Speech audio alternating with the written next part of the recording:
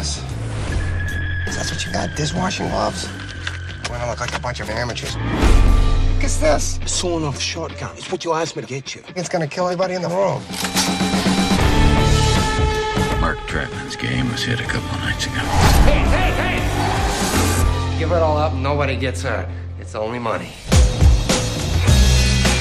So where do we go from here? We start with Trapman.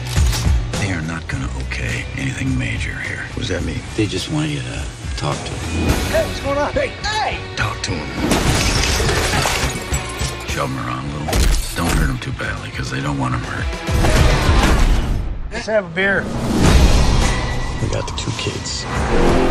One of them starts bragging about how he just knocked over this guy's game for $100K. I don't know what it is with these guys. They can't keep their mouth shut about nothing. Goes up like a bonfire. I love it. So who's gonna do it, you? I need Mickey for that one. New York Mickey?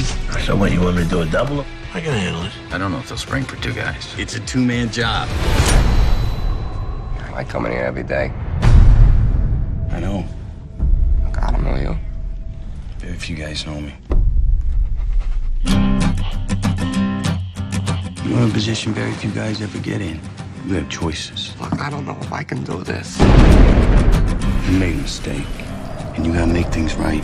There's a man going round taking names, and he decides who to free and who to blame. You ever killed anyone? They cry, they plead, they call for their mothers. And the man comes around. I like to kill them softly, from a distance. You come up here to do something, remember? I don't take orders from you.